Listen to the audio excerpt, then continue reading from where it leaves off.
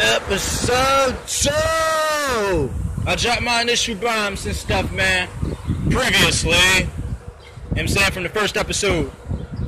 So, you know, we got imbalanced work ethics between members. We got some people who have recommended us to very shitty shows with very shitty people.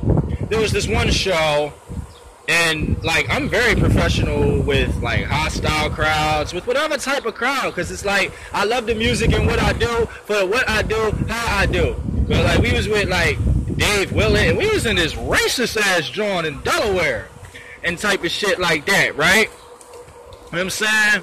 And then there was this other time we went to this like shitty place like in fucking Darby or wherever the fuck it was. I'm like, the Crab Tavern? Good God, what the fuck am I doing here? You know what I mean? Like, you get what I'm saying? So, like, yeah, it's not in the best interest of people who have these destructive ideas that they're not capitalizing on. In between that, you got a guy named Wizzy Pro Dizzy. He throws a show at his restaurant. I leave, because at the time I wasn't with, like, my wife. You know, we were just talking. So I leave, she stays. She says that the OG tells him, if you don't get your shit together, your people's gonna leave you. They're gonna leave you and stuff, you know? So, that was something to, you know, stay ahead of and everything else.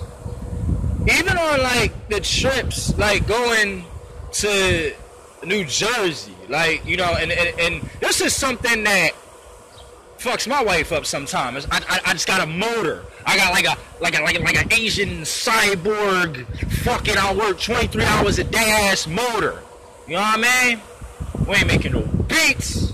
We ain't getting no booking with you. RC the producer just sitting around, taking up space and everything in between.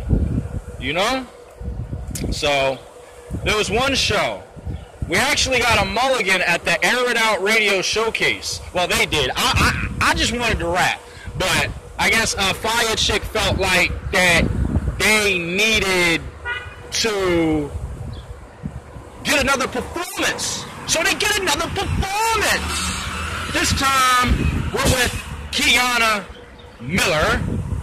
And it's EnhanSoul. And it's RC the Producer. You have one job, RC the Producer. Look good.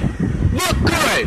You had two females on your arms. You left them both right there at the show. You know? So I said, wow, that's a conduct detrimental right there. Like, you know, how do you agree to meet two people that you end up dipping on? And this was like during Sammy's place and everything in between. You know? So, I mean, you had that going on, and I asked my wife at the time, like, well, I could talk, maybe to reprimand the situation. She's like, nah, man, just let him walk. Let him go on and walk. And stuff like that. So, yeah, that's basically what happens in that era, in that scope of the ball game. So you see, there are chances, and then there's accountability. Fuck with your boy, I ain't Kobe for episode 3.